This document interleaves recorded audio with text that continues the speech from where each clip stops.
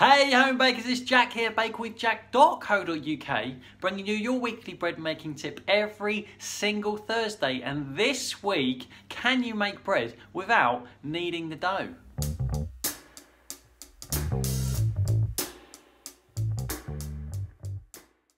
Hey home bakers, welcome back. This week I want to discuss with you the principle of no-knead bread. When you're making bread at home, and this is what I tell people in our classes, the hardest bit of work that you need to do is 8 to 10 minutes of kneading your dough. Now that is not completely across the board. There's certain breads where the technique is slightly different, but for a straightforward yeasted loaf of bread, you got to knead the dough in the first place.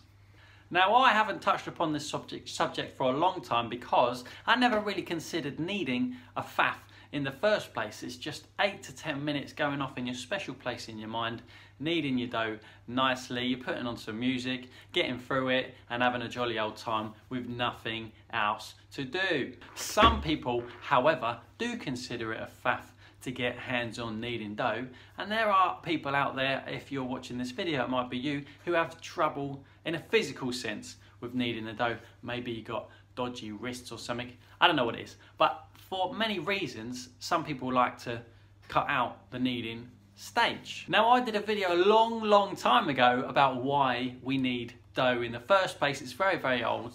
I'll link it up here. Go and watch it if you fancy a nice cringe off at a younger Bake with Jack. But in a nutshell, the reason why we knead the dough is to develop the gluten, and the gluten is what gives our dough the strength and the structure it needs to be able to hold all that gas and to be able to hold a nice shape. However, there is one more thing that also develops gluten in the bread making process. Do you know what I'm going to say next? You must know what I'm going to say next if you watched any of my videos. The other thing that develops gluten is the magical, the mystical, the wonderful factor, which is time.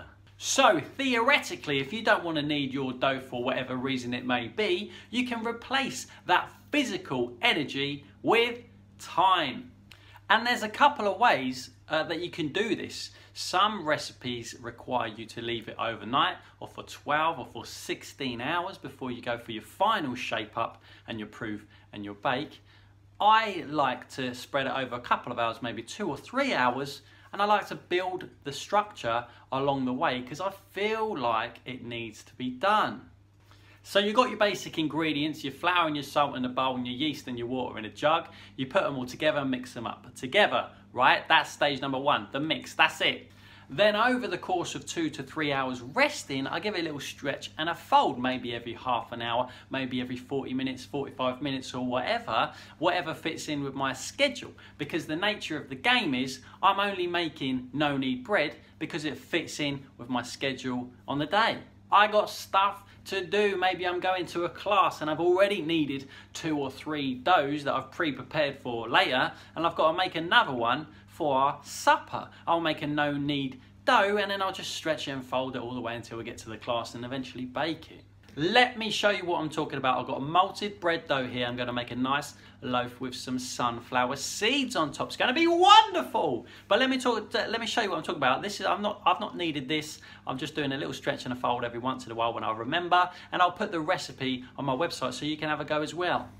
Okay, here's my dough. Okay, this isn't the first time I've done a stretch and fold on it, so it's looking like it's coming together a little bit already. I've got a little box of flour, although I probably won't need it. No pun intended, and a Bake with Jack dough scraper essential. Right, so first thing to do is, this is what you do every half an hour, 40 minutes, right? Loosen it up around the edge, just like that. Pop that in there, and then all we do is just pick it up by the edge, give it a little pull out, a little stretch out. Oh, crumbs, don't do that. Fold it over in on itself, right? In on itself. You might need a little bit of flour on your fingies, just to help you out, or a bit of water as well. Some people use water instead. Stretch it around and fold it, right? Just building a little bit of tension, right? And all the folds ended up on the top, which means the top is actually the bottom because everything arrives underneath. All the joins and seams go underneath, if that makes sense. Which means the dough is actually upside down in the bowl. I'm going to make a video about that another time, about the top and the bottom, because it's really important. I feel like I gloss over it a little bit without really explaining it. But all the folds end up here. Then you leave it another half an hour and do exactly the same thing.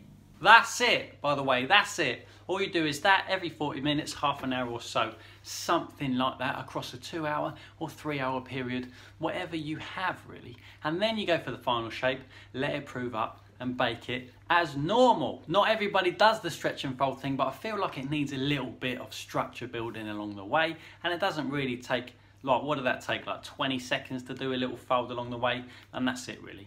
And there you have it, that's the theory of no-knead bread. I hope that made sense. Effectively replacing the hard work with time, but building a little bit of structure along the way because it's nice to do and it makes for better results, in my opinion. I hope that's helped you out anyway. Listen, thank you very much for being here. I really appreciate it. Underneath, I'll put the recipe for the bread when it comes out of the oven. I will take a picture of it and make a nice recipe for you to be there for you to have a go at. Also, I wrote a little article about the theory of no-knead bread a while ago, and I'll stick that underneath if you want to go and read that on my blog.